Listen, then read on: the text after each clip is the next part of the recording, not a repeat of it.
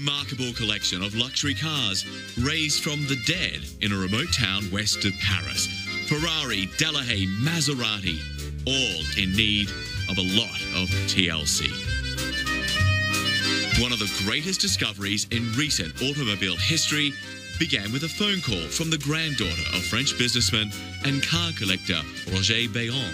And first we discovered with her the California, and after the lunch she told me, but actually around the castle there are other cars in some warehouse, all spread in the gardens of the castle, and we start to discover cars and cars and cars.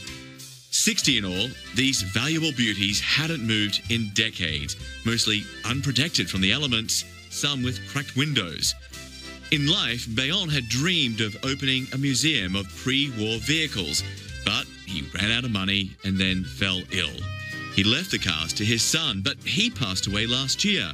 Bayon's granddaughter made the call to get an appraisal, unaware of the gold mine they were about to dust off.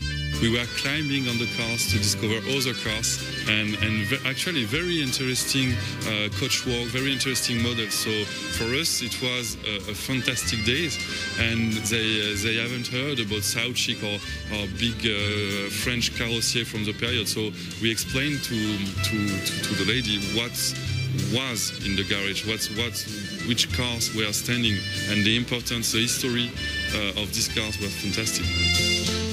All of the automobiles now on display at Paris's Porte de Versailles Exhibition Centre, part of the 2015 Retromobile Expo, and they're expected to sell for millions. The whole collection is estimated between 12 million and 15 million euros, but we hope to reach maybe over 20 millions would be good, because really it's once in a lifetime opportunity to buy restorable cars from the 40s and 50s. The Bayon collection goes on sale this Friday.